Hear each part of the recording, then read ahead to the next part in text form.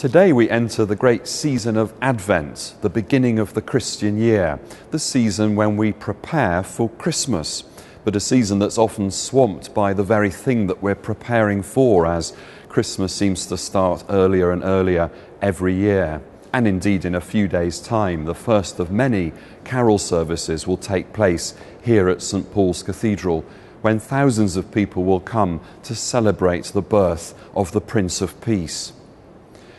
But Advent is also a season of preparation for our death. And that's hard, because death isn't something we like to think too much about. But it's preparation for the time when we will stand in the presence of Christ at the end of our lives, to give an account of ourselves, a time when we hope we will be able to look Christ in the eyes and say to him that in this life we did our best. People often ask me what heaven might be like. I don't know. I don't like to give too certain an answer to that question. I once said, I'm not certain about anything, but I'm hopeful about everything. Certainty can often produce hard edges to religion, which create trip hazards for people to stumble against. But nevertheless, we do need something to hanker after in our quest for heaven.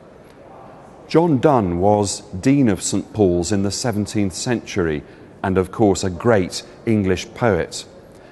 And he wrote a prayer in which he provides us with a beautiful vision of heaven. I'm standing before an effigy of John Donne. It's his funeral effigy. It's an image of John Donne at the very moment at which he stands before the presence of Christ.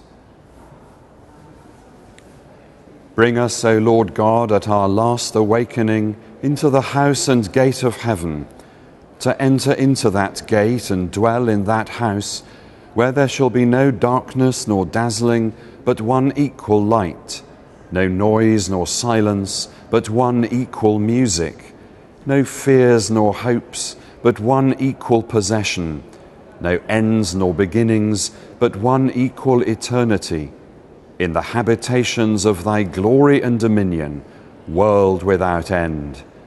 Amen.